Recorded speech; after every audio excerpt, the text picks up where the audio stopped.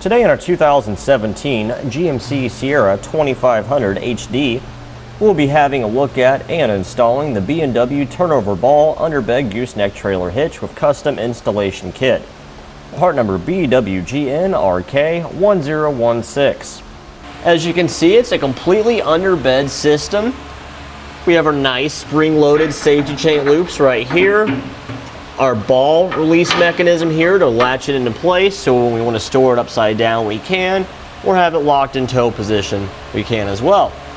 Now that we've shown you underneath, we'll show you how much room we have in the bed of the truck. With everything being below our bed, it is a nice clean look, and we don't worry about losing any of our valuable bed space. As you'll notice, even our safety chain loops that are spring-loaded sit in the bottom part of our corrugation and don't stick up above the corrugation itself. Now you can see our gooseneck head right here is a square opening, which takes our B&W 2 5/16 inch ball and insert it any direction, doesn't matter. Just drop down right on in there. Here it is in this tow position. Now we have our handle release right now, so if we want to have it in stored position, just lift up on it with the handle released, flip it on over, and here's what it looks like in the stored position. Your ball is readily accessible the next time you want to tow your trailer, but you don't have to worry about taking up any of your valuable bed space or misplacing your ball. So I'll pull out on our latch right here, rotate it clockwise, and that is the open position. And we want to secure our ball in either the stored or the towing position. Just turn it counterclockwise and release it, and it locks it into place. And when we release our handle mechanism, you'll see how the ball is secured. The pin comes in and locks the ball in place. With our latch released, you can see how easy it is to switch our ball over from the stored position to the towed position. There's a little handle built in. Reach up on it with one finger, pull up, flip it over, drop back down. Now, with the latch secured and you hooked up to your trailer, you've got your easy to use safety chain loops right here, which are fairly large. Shouldn't have any problem hooking onto those.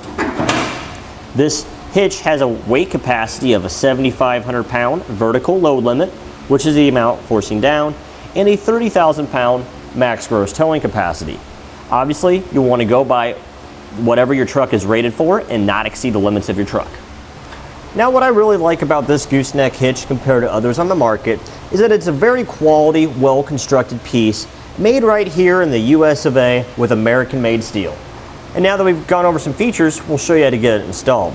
All right, we find ourselves in our passenger side rear wheel well.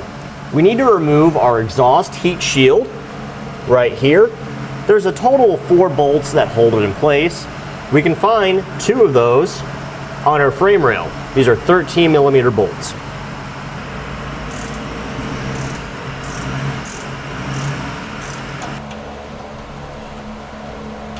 We can discard these bolts once we have them removed. We will not be reinstalling the heat shield or the bolts.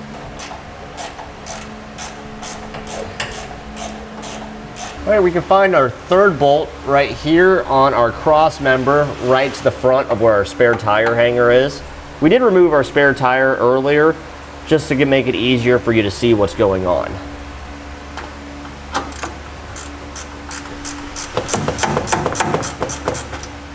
Okay, our 4th and final bolt is on the front cross member, just at the rear of our fuel tank.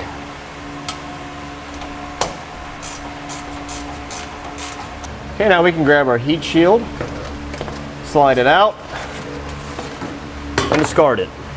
Now we need to drill our 4-inch diameter hole in the bed of our truck. In order to do that, we need to measure appropriately from the correct spot. We'll be measuring from the end of the bed and not the end of our tailgate. It is critical that we measure from the end of the bed, and you will find the appropriate measurement in the instructions according to your bed length. Okay, we got our hole marked right here. It's right in front of the dimple in the bed for where our factory gooseneck would be, and that may vary depending on your bed length. So we'll drill a pilot hole first using a small drill bit.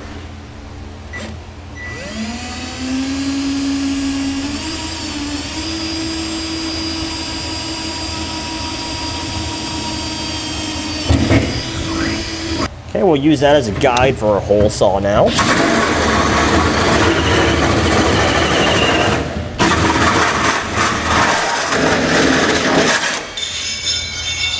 And now to help prevent rust in the future, we'll take some spray paint and go along the inside edge where our bare metal is, where we cut out.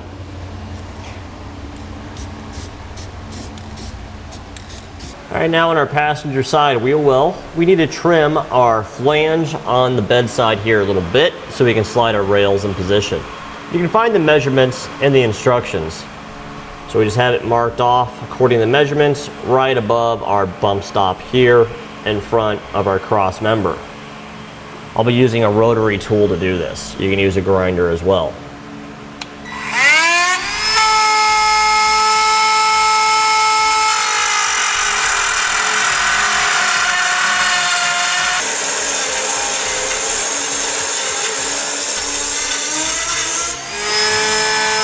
All right, this rail right here is our front rail.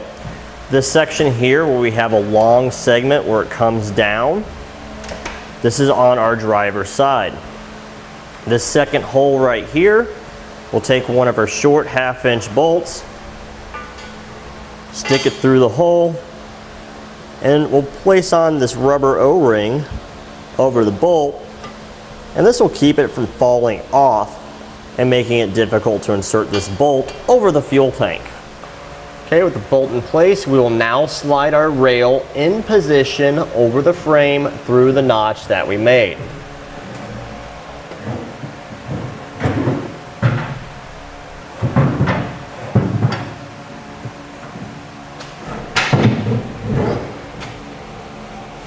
And we'll slide it to the front of the truck. Quick tech tip, before you install your rear rail, run the bolts in and out of the threads a couple times to help clean out the threads from the powder coating finish. Now our rear rail, you'll notice that the holes are offset. We want the holes facing closest to the bottom, closest to the frame of the truck after we have the rail rotated in place. So to install this, lay it on its side, raise it on up, and slide it in, up and onto your frame.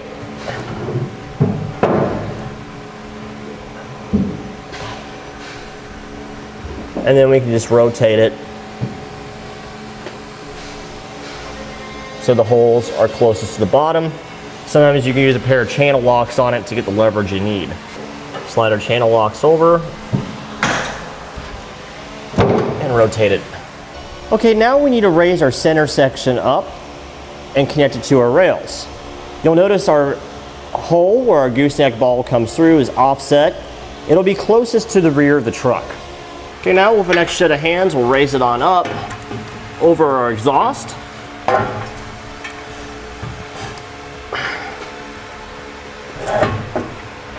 Okay, we got it in position now. So we'll slide our front rail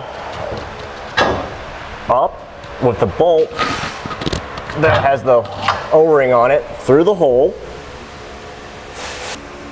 We'll place on a lock washer on the bolt, and we'll thread on a nut.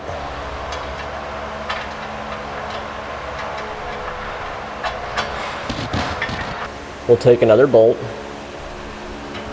stick it through the hole next to it,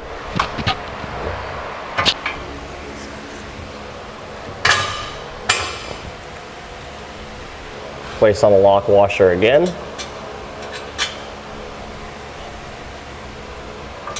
and another nut. And we'll repeat the same process for the other two locations on the front rail. Okay, now we'll take one of our 2-inch long 1/2-inch bolts. It's one with the shoulder on it, a lock washer,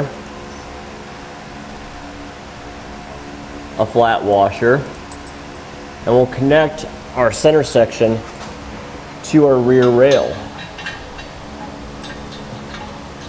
And we'll get a few turns on it on a wrench to make sure that it's started properly. So we'll just get this down a couple turns. Just make sure our threads are grabbing onto the rail properly.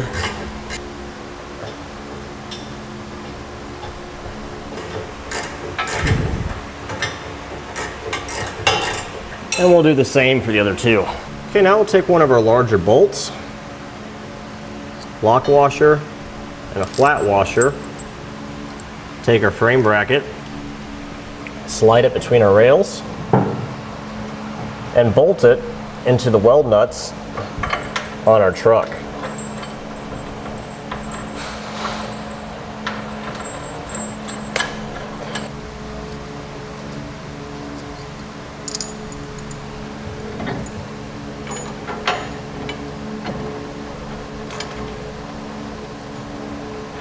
Okay, now we will bolt our frame bracket to our rear rail using a bolt, lock washer, and a flat washer.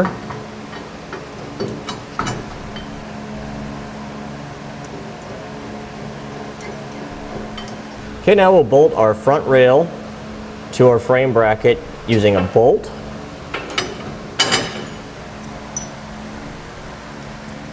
a flat washer, a lock washer, and then a nut.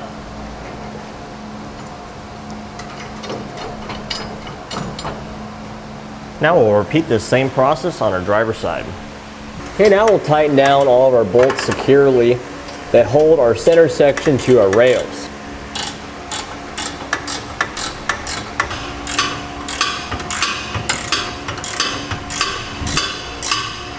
Now we will tighten up our rails to our frame bracket.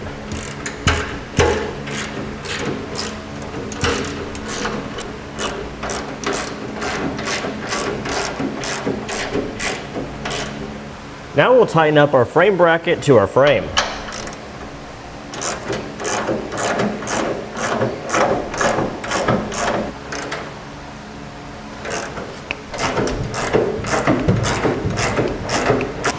Now we'll torque our hardware to the amount specified instructions, starting with the center section to the rails first. Okay, now we'll torque our rails to the frame brackets.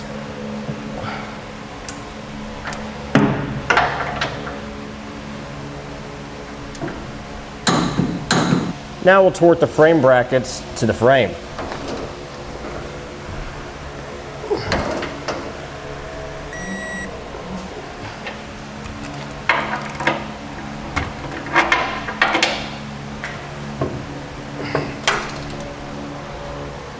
Now we need to drill the holes in our bed for our safety chain loops to attach to. Using our hitch as a guide, we have 2 holes on each side of it. We'll use a small drill bit and go straight up through the bed, using this as a pilot hole.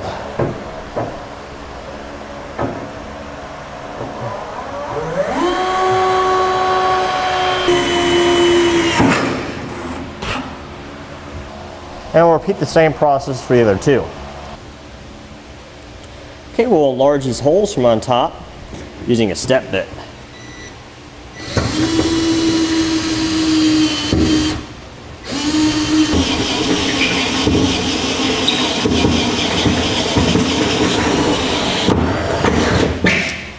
Okay, with our holes enlarged, we'll now drop down our safety chain loops.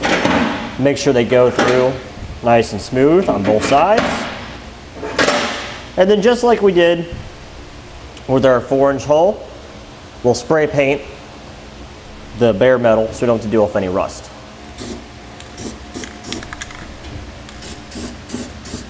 All right, now that we've painted our holes and our paint's dry, we'll drop down the U-bolts.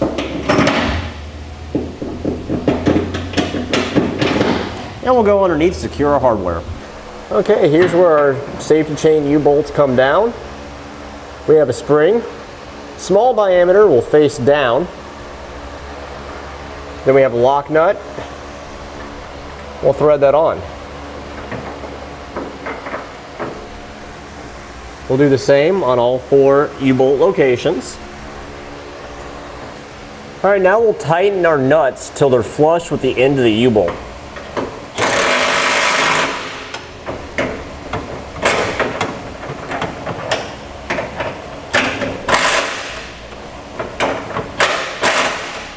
Okay, that one's flush. And we'll do the same for the other one. Now we'll take our handle for our ball release mechanism, insert it on the driver's side through the slot in our frame bracket. All right, we'll pull it on through, line it up with the hole in our latch mechanism. We'll take our carriage bolt here, stick it through the hole on the back side. Make sure our handle's sitting on it. Okay, we'll take our flange nut now and secure our handle onto the carriage bolt. And then we'll tighten down the nut.